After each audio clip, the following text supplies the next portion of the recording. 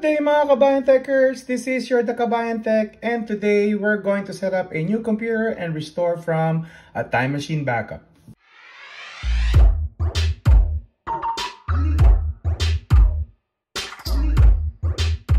So let's begin. So assuming that we have a brand new computer here, this one was formatted from the previous video that we have.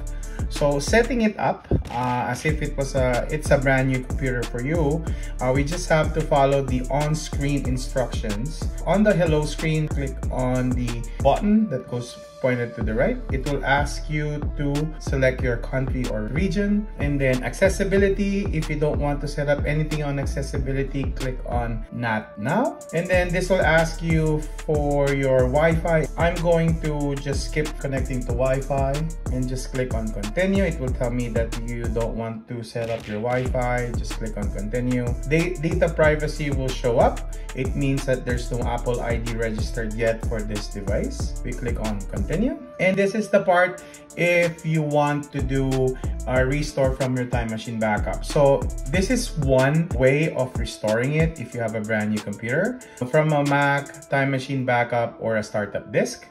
Also, you could do from a PC. It's not 100% that everything will be transferred, because it's like similar to having two different languages talking at the same time. So I have the backup here, and we're going to connect it to this computer. The one that I have on the drive is a time machine backup. We're going to select the first one, and then we're going to click on continue.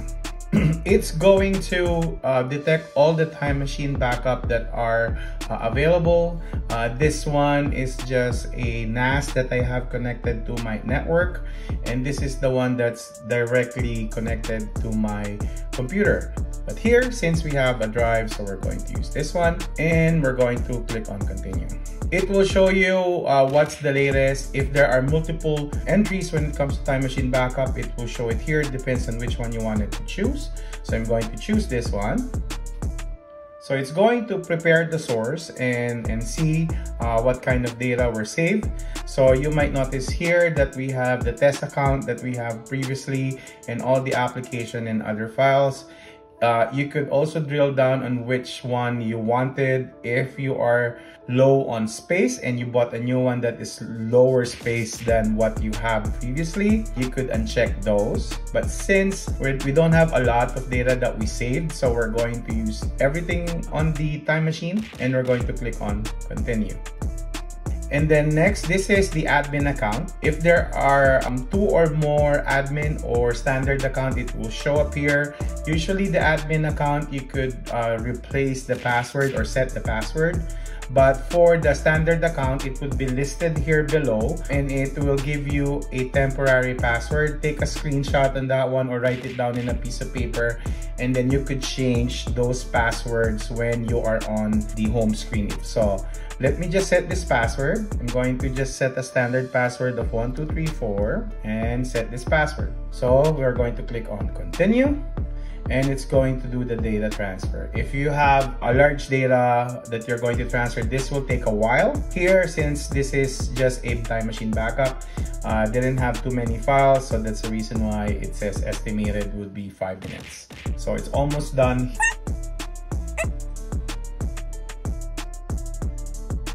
Okay, and this will restart automatically. If you want to restart it by your own, then click on restart now. And then the computer will just restart by itself, and we're going to wait for it to boot up.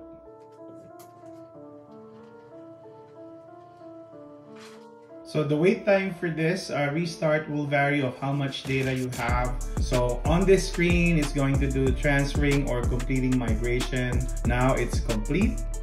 Then it's going to go to the home screen for the login, and then let me just put in the password. At this stage, you could actually take out your external drive and disconnect it. If you do have an Apple ID that you wanted to use, put it now. If not, you could do setup later. and we're going to keep on skip. And then since my computer has Touch ID, it's going to ask me to set it up. I'm going to set it up later.